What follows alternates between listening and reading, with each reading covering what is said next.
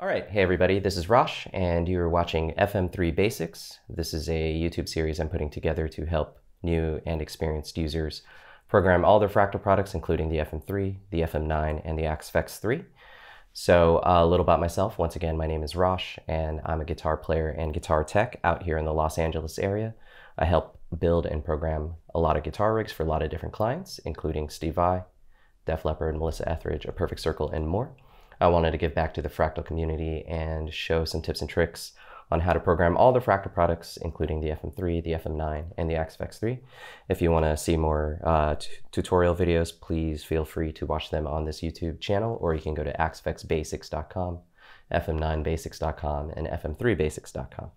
So one of the things that I see with a lot of new users is that there is kind of a misunderstanding of what clipping is actually is on any Fractal unit. In this case, we're going to be going over the FM3 because the FM3 and the FM9 and the AXFX3 have different ways to pad the input signal as well as the AD conversion and all this kind of stuff.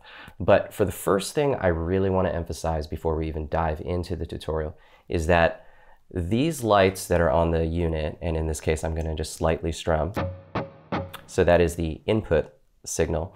If you get into the red, like you see there, that is not clipping. Again, I repeat, that is not clipping. So right now I'm using a Sur guitar. It's got really high output pickups. So it's a Sur Modern. It's got a DSH Plus humbucker in the bridge. So there's a pretty high output pickup. And so if I'm using this factory preset, this is in this case the AC20 Deluxe preset, if I strum really hard, this is like an open D chord,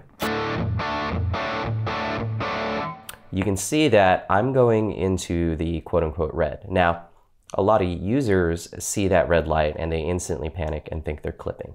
Now, keep in mind, number one, that isn't clipping because any of the Fractal products can also take boost and overdrive pedals. So if you were using a boost pedal or an overdrive pedal and you were hitting the front end of a regular guitar amplifier, what would be happening is that you're actually also, quote unquote, clipping the input. But you're really not. You're just sending a super high output, hot signal into the unit, and then the amp algorithm is going to respond accordingly.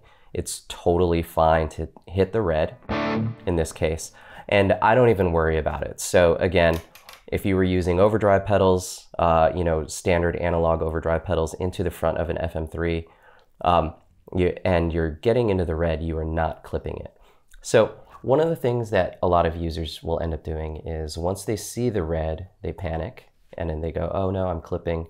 And then they start going to this input configuration and start padding down their signal. So for example, you can go into FM3 Edit and you can pad down your signal by 6, 12, or 18 dB. So what I'm going to do is I'm just going to go through these and show you that I'm going to strum the same way. And then we'll go down to 6. And you'll see I'm still getting into the red. Going to 12. And if I'm still strumming pretty hard, I'm getting into the red. And then if I go to 18, I'm no longer getting into the red. Now, internally, what all the units are doing is they're compensating for padding the input and then boosting on the back end to compensate for whatever you're padding by. But again, you can hear that even with high output pickups, I am not concerned about getting into the red on the input. So let me explain why.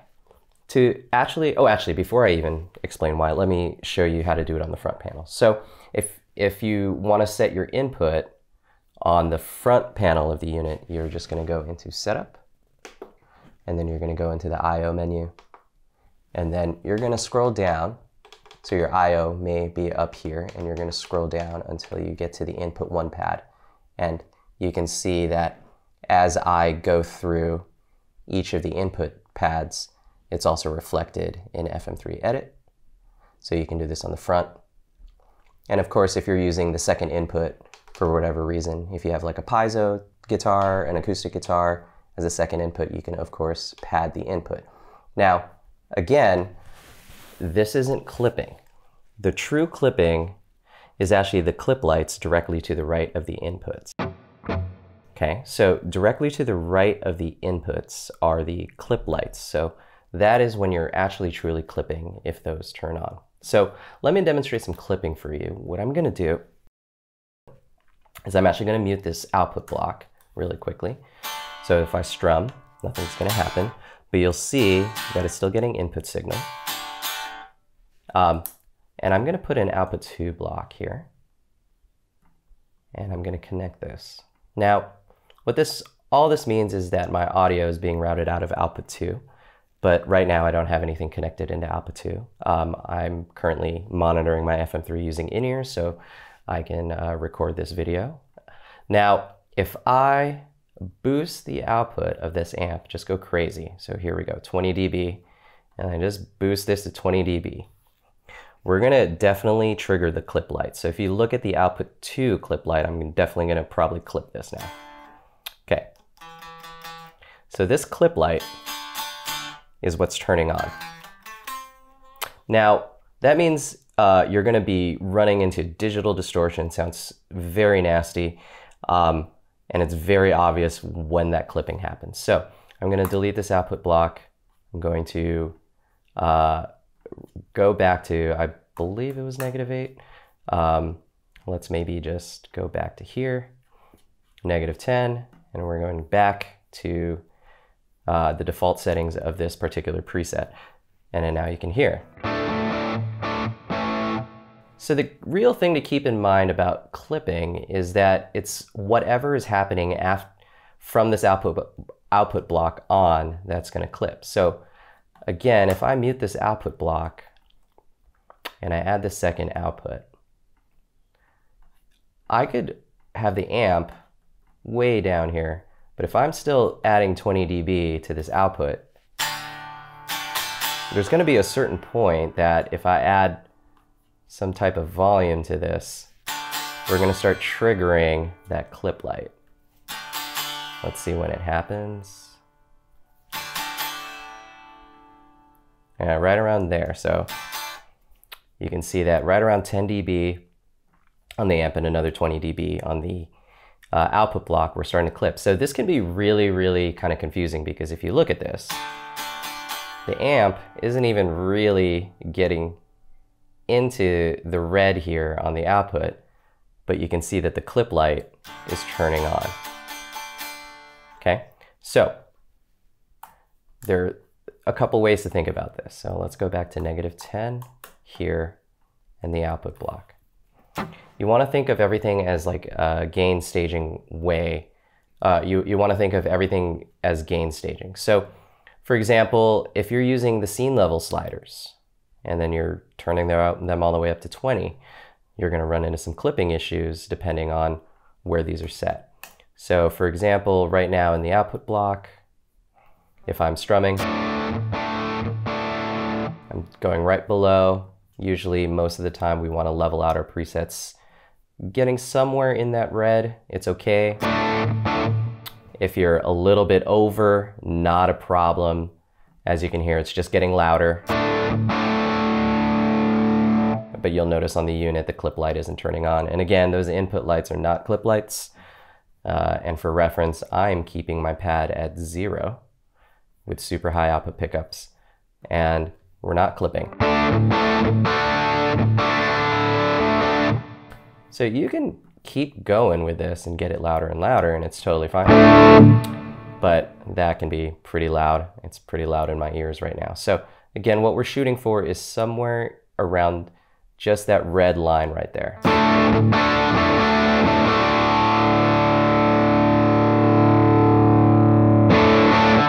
And that's usually where we go. So keep in mind that, again, these input lights are not clip lights. If you are clipping your unit, that clip light will turn on just like I demonstrated with the output 2. I won't demonstrate it with output 1. I got my in-ears plugged in. I don't want to go deaf as I'm doing this, but I wanted to offer this quick tip. So it's really important that as you're adjusting levels in each block, you can run into this kind of cascading effect of like you're turning this up here, then you're turning this level up here, and then maybe you have things running in parallel, and you're forgetting to do the bypass mode correctly, and then suddenly the levels are starting to get out of control, and then you're going to start turning on that clip light. So if I mute this output block again and I start adding this output 2 block just to demonstrate, and again, you know, you're turning this, let's say this is at 0, but you know, this scene level you're turning up this way, you could theoretically clip. Let's see. Yep, and there we go. The output 2 clip light is turning on. And again, this can be very deceptive. You're looking at this meter and going, well, the amp isn't even getting into the red. It's about 5 dB below that red line, yet I'm still clipping the unit. So there's a lot of different ways to end up clipping the unit accidentally. The most important thing that I always recommend if I was going to maybe simplify this, and let's just reset this, is that I tend to not adjust any levels in my presets other than the level of the amp block. The level of the drive pedals is fine because you're generally always hitting the amplifier, and adjusting the compressors. Anything that goes in front of the amplifier, you can set the levels to wherever you need to. That's totally fine because the amplifier is going to respond and react just like a real amp would.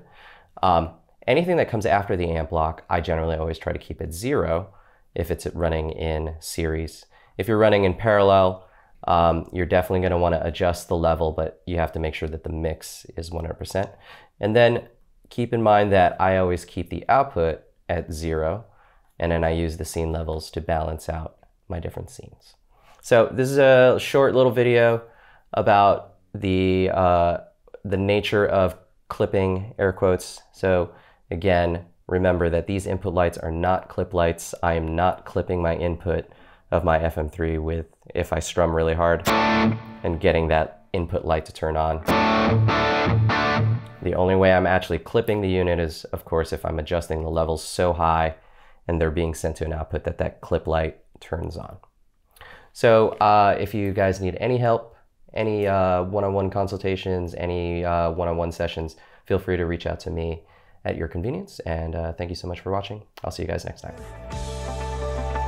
I'm falling with you, I'm standing with you, got it all in